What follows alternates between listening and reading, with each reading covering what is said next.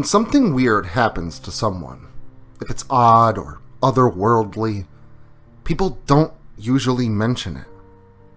This is because of the fear or knowledge that they will be laughed at, ridiculed, or humiliated. But sometimes, it's something that just has to be done. Such was the case that happened to me last week.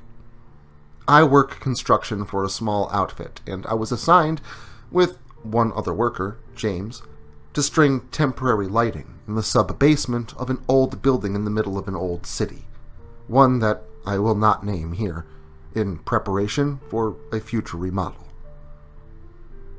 It was just me and him tasked with the job, as it wouldn't take very long. I know already that some of these sub-basements connect to other buildings via subterranean passageways or crossing spaces. And while we worked down there, I had recognized and been curious of one of these tunnels to my left. Once James stopped for a break, I decided to not only go and smoke a marijuana joint, but also do some exploring at the same time. So, I crept with only a lighter's light to guide me into that old crossing space. But I soon discovered that this was no ordinary space. Instead of proceeding into the building's basement next door, the passageway instead angled downward, deeper into the earth and to the right. Eventually, after following this for 3 minutes or so, fully under the spell of intrigue, I found that it opened up into a large chamber of sorts, at least 20 square feet, with a high ceiling to match.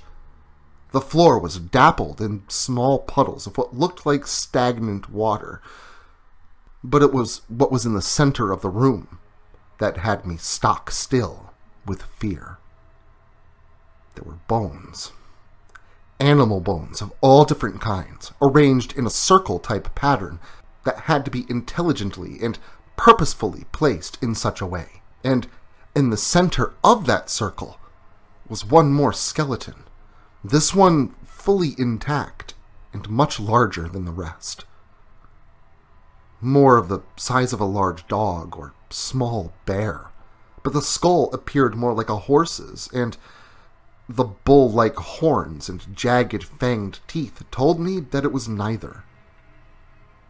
I had a strong sense of dread welling up inside of me, like I knew I should just turn and get the fuck out of there. So I did. But as I did so, the sound of something running, charging, on what sounded like 4 legs, began emanating from another passage at the far end of the room, and whatever it was running directly at me. I turned to go back the way I came, and no matter how fast I ran, it sounded like whatever it was that gave chase was gaining quickly. At some point, it must have stopped, for when I reached the basement where I had started, the sounds had ceased. There was nothing coming from that darkness before me. Still, I decided to barricade that entryway with old, heavy boxes and a large oak door that I had found scattered within this basement space. I was terrified and was sure James would notice, but he didn't. James came back from break and asked me if I was ready to get back to it. I said nothing, nodded in agreement, and helped him finish that job as fast as possible. In fact, when we were done, I was packed and ready before James was, and just couldn't wait to get the hell out of there. I told him I'd see him at work the following day, and left him there to gather his things. James waved in acknowledgement and agreed that tomorrow was another day. That was the last I saw him. When I got to the site the following morning, the rest of the crew, ready to begin renovations in the building, was surrounded by police cars. Detectives didn't need to say anything. I already knew. James was found in pieces. Detectives were baffled because it looked like a wild animal attack. This made no sense to them, as we were in the middle of a metropolitan area with little wildlife, never mind large animals. I didn't want to tell them what happened. I felt so guilty, but I insisted that they search the crossing spaces of that old passage. When they informed me that they did, I waited with bated breath for them to explain their incredible discovery. But he didn't. He told me that they found nothing. "What about the bones?" I asked them. And confused, the gentleman asked me to explain. I would have, but I knew he wouldn't believe me. So I just said I was asking about James's bones. He seemed a little perplexed, but this seemed to satisfy him and prompted him to tell me that the scene was too gruesome to elaborate, telling me if he had any more questions that we'd be in touch. And that we were.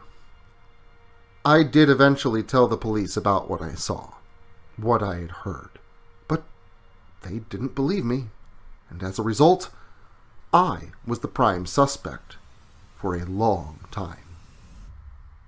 But eventually, when it was deemed an unsolved animal attack, my name was cleared, but forever tarnished by my ravings.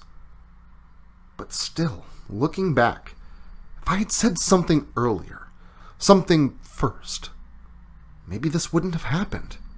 Maybe James's wife wouldn't be a widow, and his children without a father. I left in such a hurry. I didn't know that James had gone exploring as well, and without my warnings. The last thing he did, noted by police, was take down that barricade that I had constructed, and the next morning he had been found, torn apart, in a way that no one understood or could explain. What was that thing? Where had it gone? What were those bones? I guess I'll never know. So, I suppose, no matter how crazy it sounds, you should always tell the truth. Someone else may greatly depend on it.